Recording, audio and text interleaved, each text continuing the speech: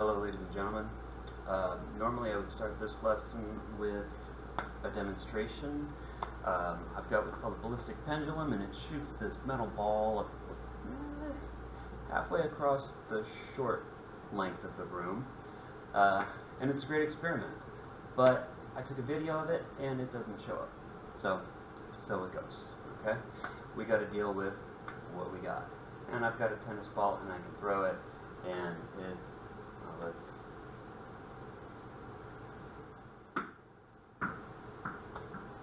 not as good. I'm not very fond of pandemics, so it goes. Now, what we're looking at is what we call projectile motion.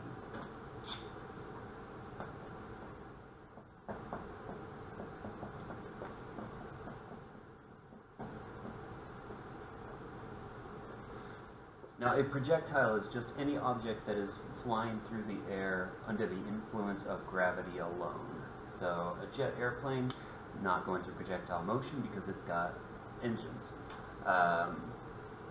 Birds, not going through projectile motion because they've got wings, alright? You think of football, baseball, soccer ball, anything that flies through the air like that is going through projectile motion, okay? Now, I tried to demonstrate just the ball starting in a horizontal direction, like so, okay? So, here's my tennis ball. Here we go. We got a tennis ball, if this will show up. Alright, there's my tennis ball. Okay? And if we follow the path of this ball, if you rewind the video, you might see just a smidge of this kind of motion. Okay? Now, this is projectile motion, okay? This motion right here. Now, we'll notice it's definitely two-dimensional if we put a Cartesian coordinate axis on this ball.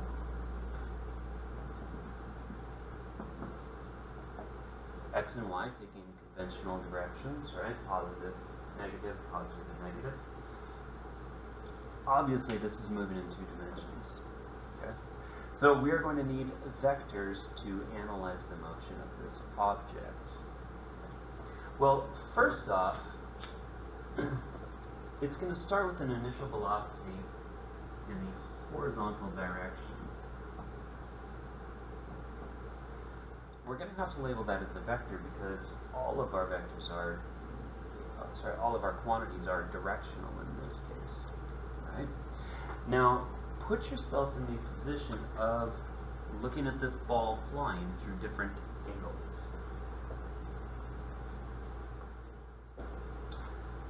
We started with the horizontal view of it, and you should have seen something like so. Okay? But what would you see if you were standing over here looking at it like this from a distance? Well, that's hard to demonstrate because it's just a video and I've only got this much space to work with, okay? But if you were to see it, right, if you were to see me throw it like this, you wouldn't see the curve of the motion at all. All you would see is the ball just going like that, right? If your depth perception were, like I said, if you were far enough that your depth perception didn't really come into play, you would see the ball just going like that, which it looks like it's just an object falling in one dimension at that point. So, the person standing here, here's the person. This person standing here, what they see of the motion is just an object going straight down like so. Which we know how to analyze an object going straight down like that. We've already done that in our one-dimensional motion chapter. Okay? Now, we're going to have another person who is somehow up above, looking down on the object in its motion like so. Okay? How to draw that person.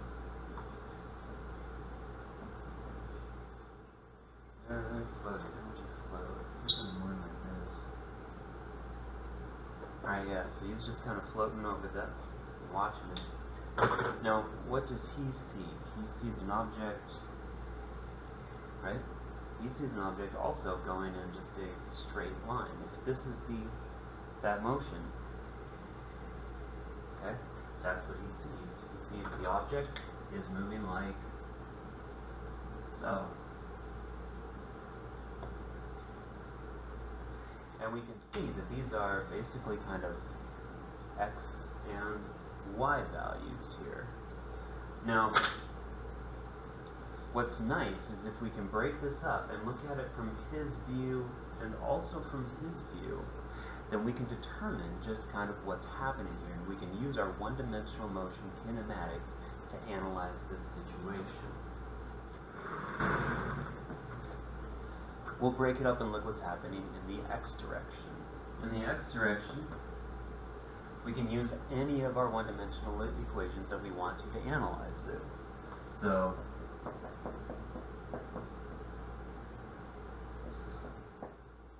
we've got our basic equation there. Let's say that dx is d x plus acceleration times time. We've also got x is x naught plus e naught x t plus 1/2 ax t squared, and then we've got dx squared is equal to e naught x squared plus 2 ax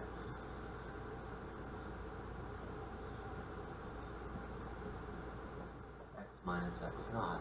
Now, notice that we've got to put these in here because this is analyzing what is happening in the x direction of the motion. For the y direction, we can do the same thing, but we'll have to write these equations from the perspective of the person watching it in the y direction.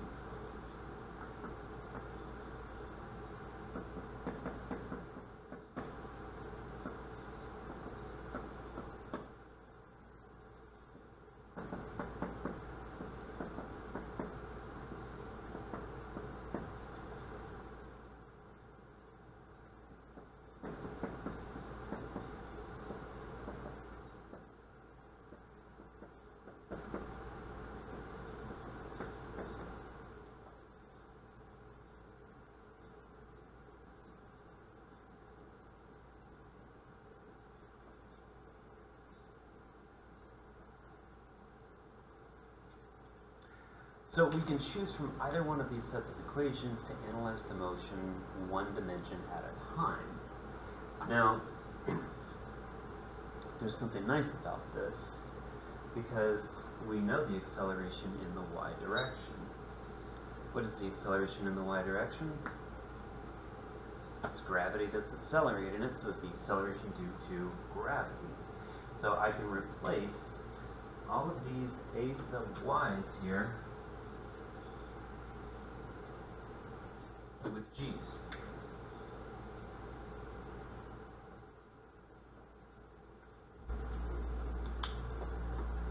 Now, what's going to be even nicer about this is what's going on in the x direction.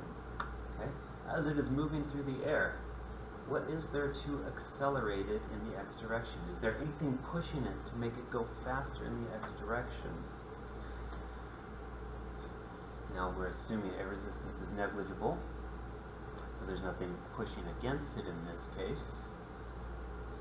And there's nothing pushing it. After it leaves my hand, there's nothing pushing it to make it go faster anymore. So what is its acceleration in the x direction? There is none. Its acceleration is 0 in the x direction, which is very convenient, because if that is 0, and that is 0, and that is all 0, well, let's look at what we have left over. Well, we've still got all of that there, which is fine. Vx is equal to v naught x. It's got a constant velocity. Nothing new there. This right here is just, well, what we have up there. And this right here is essentially a restatement of what we've got there. The velocity in the x direction is constant. So what it breaks down to is that in the x direction we only have one equation that we need to worry about, and that is essentially some form of this. We can simplify this if we just choose x naught to be 0, and in the x direction we've got this right here. X equals the average velocity times the time. Well, even simpler still, the average velocity, if it's a constant velocity, the velocity at all times is constant. So the initial instantaneous velocity is the average velocity. All we have is x equals v naught times t. We don't get to do such a thing with the y direction. The y direction does have an acceleration, so all of these equations are go for the y direction. But in the x direction, we really only have one thing to worry about. Now we're going to use these equations together to analyze this motion. Okay? Now, one thing to think about, and this is really key to all of it, what is the thing that connects all of these equations? All of the equations in the y direction and, well, all of our equations in the x direction. What is the one thing that connects them? Take a second, think about it. Pause if you need to, because it's coming. It's time, right? Time is the one thing they have in common. That time here is that time there, right? All of those are the same time. It will take the same amount of time to drop to a certain point as it will to take to move to that point in the horizontal direction. So that is going to be key to analyzing the motion of a projectile that is fired horizontally.